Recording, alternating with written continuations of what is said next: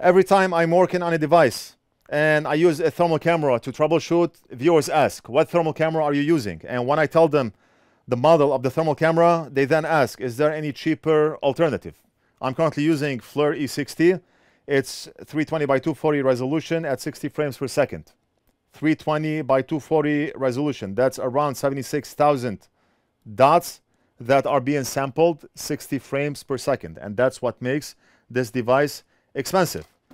If you are looking for a thermal camera, you need to ask yourself, why do I need the thermal camera? Do you want to use it for surveillance, to monitor people at night, or do you want to use it to inspect maybe buildings, your wall, your roof, your living room? You want to see what's hot and you do not care too much about resolution, or do you want to use it to troubleshoot circuit boards?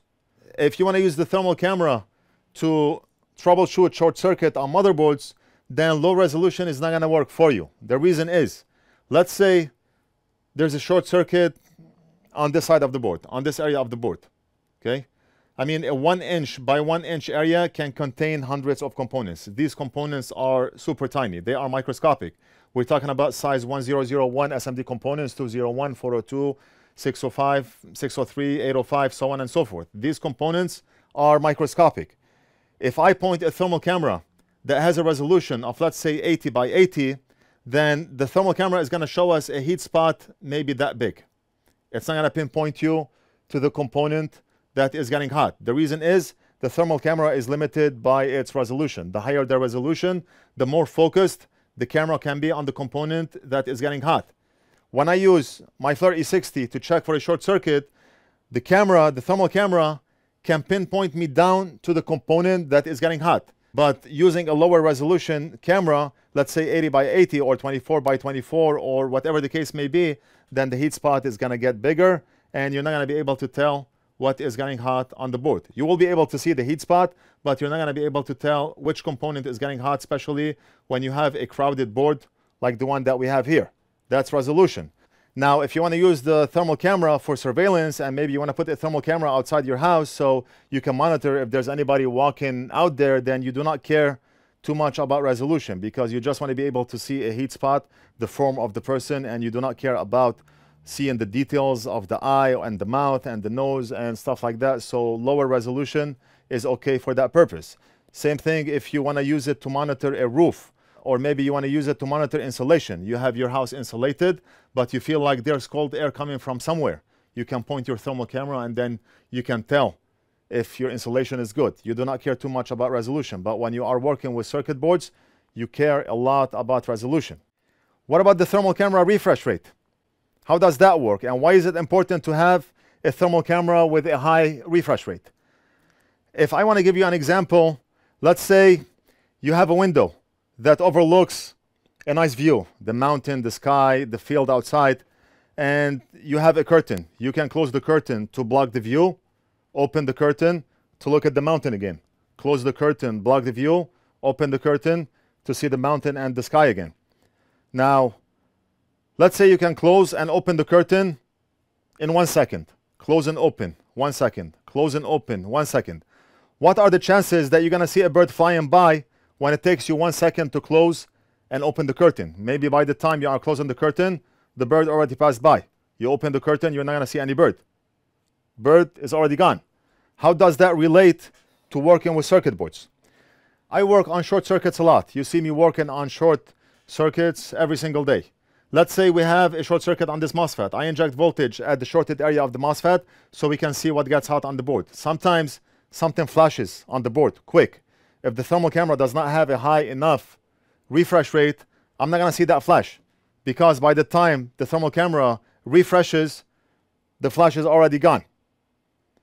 A few days ago, I was working on an iMac where a MOSFET was flashing quick. If it wasn't for the high refresh rate of the camera, we would not see that MOSFET flash quick.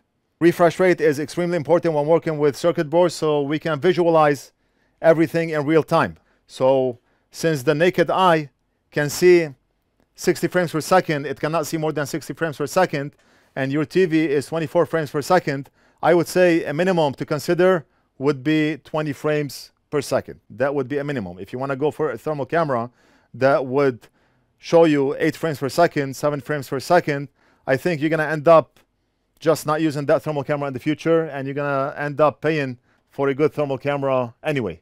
So why not save and get yourself a good thermal camera to begin with, and something that will last you years to come. That's all I want to say about the thermal camera. Now, one thing I do not like about FLIR is the company. FLIR is all about the money. FLIR want to charge you a premium price for anything that you buy from them. Recently, I had to change the battery on this camera, and the FLIR battery sells for $149. $149 for the battery, and this is not a standard battery that you can buy from anywhere. The shape of the battery is unique to the thermal camera. 178, 149, 149, 149 for a battery. I wanted to see what's going on inside this battery, so I did open up the battery just to see what's that technology that is bringing the price up to $149. And you know what I found? 2 cells and a tiny circuit board right here. That's it. $149 for this here. Okay. I looked online and I was able to find a third-party battery, and I bought it for $60 rather than pay $149 for the battery, and the battery is working fine. Now, the reason I bought a replacement battery was because the battery was not taking a charge anymore. The battery came to a point where it was not taking a charge anymore, and I cannot operate the thermal camera if it does not have a battery. If I plug just the power cable, the thermal camera is not going to function unless we have a battery inside, which is sad. I mean, a camera that expensive, I should be able to operate it using the power cable only. I should not have to have a battery in order to operate it, but that's the camera. I got the battery, I put it inside the thermal camera, and it was charged about 80%. Great. I used it until the battery drained down to about 10%, and then I plugged the power cable so I can charge the battery, and then I realized that the charging port is bad. The charging port was not charging the battery. Now, I do not have the luxury of time to figure out how to open the thermal camera and fix the charging port. So I thought to myself, why not go online and search for an external battery charger? I plug it externally, I charge it, and then I put it back inside the camera. Maybe I can have 2 batteries, one inside and one on the charger. So I went online looking for an external battery charger, and again, external battery charger from FLIR, $184. I see one for $135. I do not know if this one is for the E60, but these are the prices: $233, $184, $135, $129. Luckily, I was able to find this guy here on eBay who actually made his own external charger.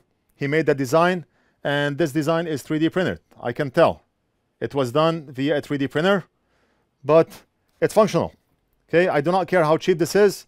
The charger is functional. It fits the battery perfect. When you plug the cable here, the LED turns red. When the battery is charged, it goes back to blue. I mean, the guy did spend the time to make the design and the circuit board inside, and kudos to the guy. He deserves every dollar from that $55. I'd rather give him the money than give FLIR $180 to buy their external charger. Now, one thing that I'm most pissed about is when I bought a replacement RCA cable. The FLIR camera comes with an RCA cable. One end connects here, and the other end connects to a video output. In my case, I connect the RCA cable, yellow, white, red, to a box with a HDMI output, goes on to the HDMI switcher, and that's how you're able to see my FLIR cam on video. So that cable went bad. I had to wiggle that cable back and forth to get an image. What I did was I went to Amazon and I bought 2 cables. I said I'll use one and I'll keep one as a spare. When the cables arrived, I plugged the cable in, and I was not able to see an image. So I thought maybe one of the 2 cables are bad. I used the second cable and same problem, no image. And I thought maybe my jack went bad, the connector went bad. That's what I thought. So I put the old bad cable back in and I wiggled it back and forth, and the image came on the screen. So I knew the problem was not the connector, the problem was the cable. But that's the same cable. It's the same RCA cable, and all those cables are standard. Yellow, white, red. Why would that cable not work with the thermal camera? So with trial and error, I figured out that FLIR is playing some tricks. They switched the layout of the tabs here. So now if you look at this box here, red is connecting to yellow, white is connecting to red, and yellow is connecting to white.